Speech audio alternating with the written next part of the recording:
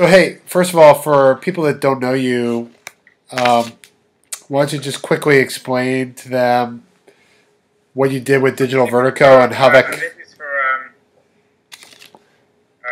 is for broadcast. It's for xPotomac. Yeah, I might broadcast that if it's all right, but if not, I could That's just. fine. Yeah. Yeah. So I'm a writer. I'm a broadcaster, entrepreneur. I founded a company, Audio Cafe, in the mid '90s. I have a weekly show on TechCrunch, interview, video show. I do columns for a lot of people, including CNN. Written 2 books, Cult of the Amateur, which was critical of Web 2.0 and of the democratization of the internet. And I just came out with a new book this year, Digital Vertigo, which is critical of what I call the cult of the social, our obsession with technology's obsession with transparency and openness. Right. So, some people see me as a technology reactionary. I'm not really. I mean, I'm as wired as anyone. I have as many devices. Well, maybe not quite as many devices as everybody, but I'm online all the time, mobile. But I am more skeptical of some of the social and cultural consequences, particularly the way in which the web is continues to disintermediate both the experts and the creative class, writers, musicians, filmmakers. I don't think generally, for the most part, it's benefited creative people. It's been great for entrepreneurs, great for programmers, technologists, investors, VCs, but not so great for the creative industry. Yeah, absolutely. And in your mind, when you consider Digital Vertigo, how does big data fit into that picture, and what are some of the challenges that we're facing with it? Well, the big data is, of course, the current buzzword when it comes to describing the world we're living in. I fear, and this is what's developed in the argument in Digital Vertigo, is that on the web, we've all essentially become data. There's an excellent writer called, he wrote a book called The Information, James Gleek, and he writes, we've become information, we've become data in the digital age. And I think he's right. I think we are distributing ourselves on the network, and I'm fearful of the impact it has, both obviously in terms of our privacy, in terms of our identity, in terms of our relationship with each other. I fear that the more we reveal about ourselves, the lonelier we become, the more we actually destroy the social. So my book sort of argues that the web has become another version of Jeremy Bentham's panopticon, Yeah. architecture in which everything is always visible. We're always on. We're always being watched. And I argue that darkness, that solitude is essential for us, both in terms of maintaining who we are as a species, as individuals, but also in terms of our innovation and creativity. I think one of the great illusions in Silicon Valley is the idea that collaboration benefits innovation. I don't think that's generally true. I did a speech at TEDx in Brussels earlier this month. And it was TEDx is tough, man. I just did one myself practicing for that. That was the hardest speaking gig I've ever done. Yeah, well, and this TEDx was actually the biggest one. I think it was 2,000 or 2,500 people in the audience. The reason they were all there wasn't to listen to me, but to listen to Steve Wozniak. And I noted, and Steve was kind of impressed with this, I think. He said he was moved by my speech. But I made the point, it wasn't really my point, it was taken from Susan Cain's new book, Quiet, that it's introverts, it's people who separate themselves from the crowd who are the most innovative. Yes. Susan, in her new book, actually dedicates a whole chapter to Wozniak. So I think as we begin to live more and more online, as the internet becomes the platform for 21st century life, we've got to figure out dark spaces. We've got to figure out places that individuals can actually escape, rather than be continually observed, continually obliged to be on Yammer or Facebook or any of these other networks. So I'm not arguing against technology. I argue against the way in which technology has become an instrument, almost a weapon of the people who are so committed, for one reason or other, often ideological, but often purely for money, financial reasons, Right. to this idea of radical transparency. I mean, obviously, someone like Zuckerberg, It's vested interest. you know, anytime anyone posts data on his network, he benefits financially. But there are also people intellectually, people like Clay Shirky, who I respect both personally and intellectually, who seem to think that this visibility is a good thing, that it will benefit society. I'm not so sure. Isn't that an ideal, though, that we're hearing? I mean, it's an idealism, but when we get into it, we often find that there are many great complications and consequences. Yeah, well, there are often those consequences are unintended. Often this technology is being created for the best of reasons. I mean, it's obvious in terms of, say, the Arab Spring, that in some ways the technology has been beneficial. It generated a platform to help the resistance against autocrats, against injustice. But it's also been used by the regimes themselves to persecute. It's a platform that's being used to peddle stereotypes about people, racism, hatred against different religious groups. So, yeah, often the technology, it's the unintended consequences of technology, which in my mind are often the most interesting, but also the most problematic. Yeah. Very interesting. Now, for a lot of people talk about the consequences that affect the individual. Are there consequences that are affecting businesses that start getting involved in harnessing this data and the impact it makes on them and with their customers? Well, absolutely. I think the businesses are kind of like the kid in the candy store when they can have the opportunity to eat and gorge themselves. But we know the kid in the candy store who overeats turns out to lose their teeth or become obese or have a heart attack. And I think businesses have to be a little careful on lots of levels. Firstly, as I said, I think they need to be very careful about encouraging or certainly forcing their employees to reveal too much about themselves. I think it's very dangerous. I think it undermines innovation and creativity. I think the smartest people are the people who are able to escape from public opinion. Yeah.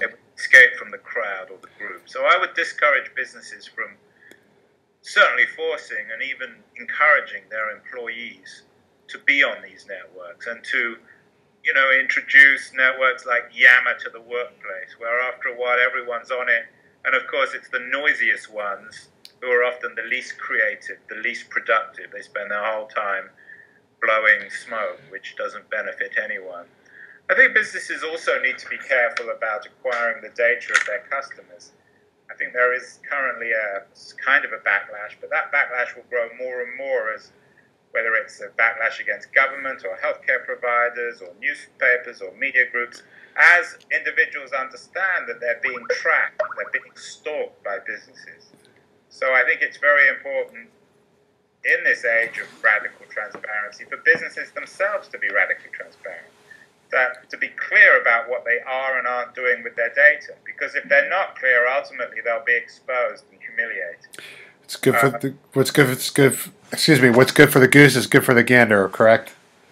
Exactly, and we're already seeing that on lots of levels. And in this sort of hyper democracy where data travels so fast in a trending culture where, you know, in the space of a few seconds, a company can literally be destroyed. It's in a reputation economy where reputations can be destroyed, sometimes by lies, by false tweets or false posts.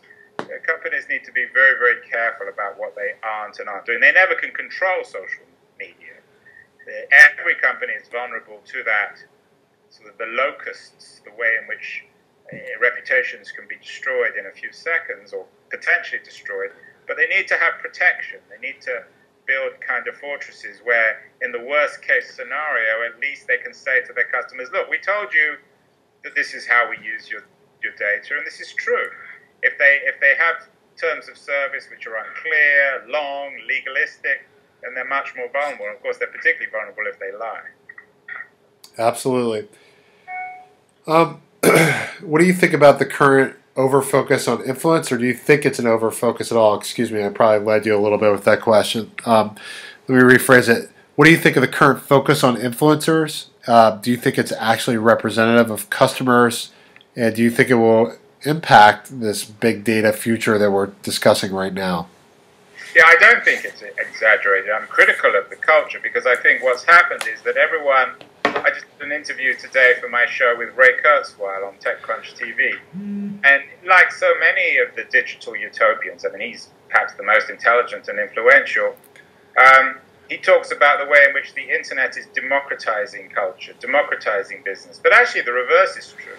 Because what we're seeing is the rise of new influences. In my book, I write about Robert Scoble, who epitomizes this new class of influences. It's a very sort of Darwinian world where there's a tiny handful of people on Twitter and on Facebook and on Clout and all these other networks with huge amount of influence, and then everybody else. So we have a new kind of aristocracy in our reputation economy. Now, for businesses, that's not necessarily a bad thing because they need to get to those influences. But of course, those influences themselves are also vulnerable to the crowd.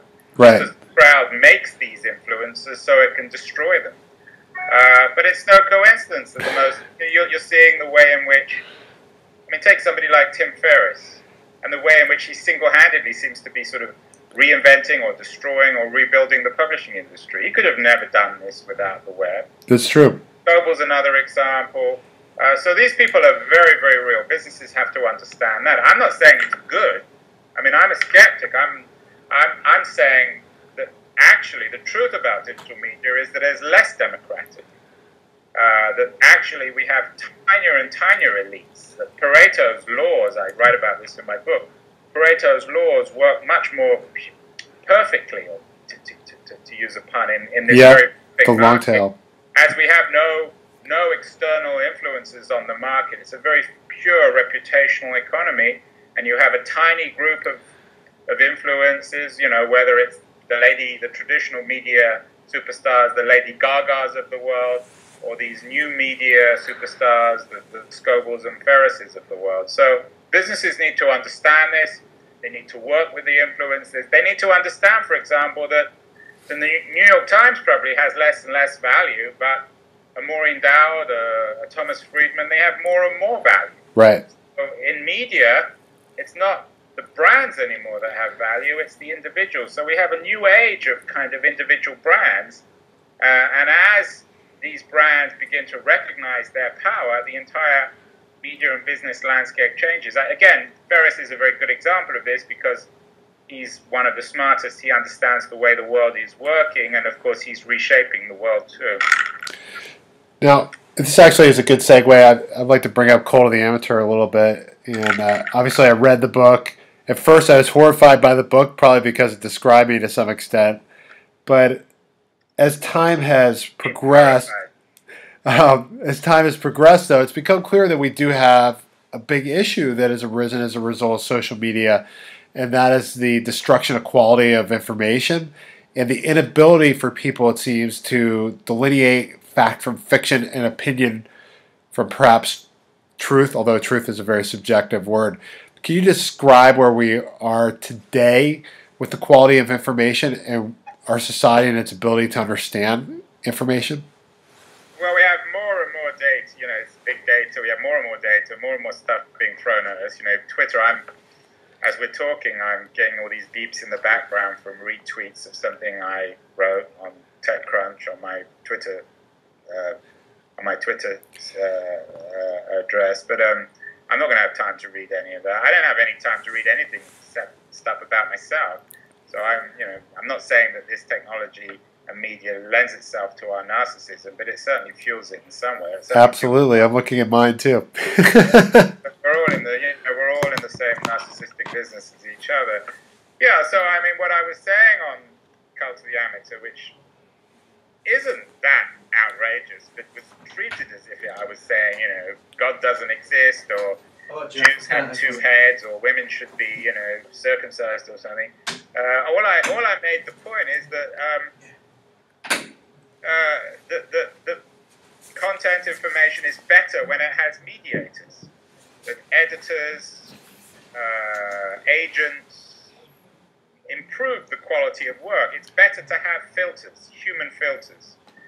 And as we had the appearance on Web 2.0 of all these, networks from user-generated content who disintermediated traditional media, whether it was when Google gets rid of the librarian, or YouTube gets rid of Hollywood, or the blogosphere gets rid of newspaper editors, I said that was a bad thing. First, it lends itself to corruption because it's easier and easier to print lies. And I'm not saying that traditional media always printed the truth, but it did a better job because it was relatively fair, at least in the West. Secondly, it lends itself to this kind of explosion of opinion with fewer and fewer facts as we have the crisis of newspapers, as fewer and fewer people are willing to pay for stuff, and as everyone has their own opinion on the world, everyone has less and less knowledge of the world. Now, this is also bound up, I think, in broader cultural problems. The American television, I think, news networks are a catastrophe. I loathe MSNBC equally as Fox because neither of them actually report the news. Yeah. But there's less and less interest in reporting the news. CNN gets trashed for being boring, and maybe it is, but at least it does a better job than either Fox or MSNBC to actually tell the world what's really going on. So as we have, again, this disintermediation, as content loses its value, as everyone idealizes the notion of free content or publicly owned content, we have a crisis of the professional creative class, from journalists to musicians to filmmakers to librarians to writers, and less and less real information, more and more data. We have the appearance of what the filter bubble, the echo chamber culture, which a lot of people have written about. So overall, I think, whilst the internet is vibrant and energetic and engaging in some ways, and I use it as much as anyone, it hasn't done a very good job enabling busy people to actually learn about the world in a reliable way. The New York Times is still beats the internet in the sense that you have a group of professional people who decide every morning what gets on the front of the paper, 4 or 5 important stories, and that's what gets read. I think that is way more valuable in civic terms than Reddit,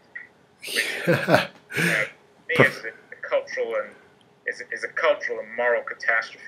There you go. Well, this is perfect, Andrew.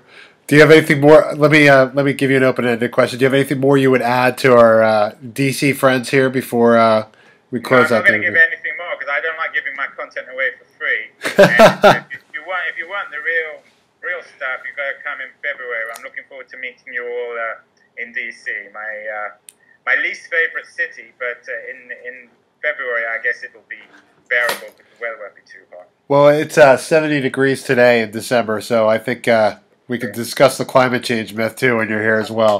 Where's the event? It's February 25th, and it's going to be at the Source Theater. It should be outstanding. Oh, lovely. Well, I'm really looking forward to it. Well, thank you for the interview, and I hope everyone gets to read particularly Digital Vertigo before the event, because that will help them understand where I'm coming from. Yeah, it'll be outstanding. We really appreciate it, Andrew. Thank you. Okay, bye. Cheers. Is that good? Is that enough? That's perfect. You did a great job.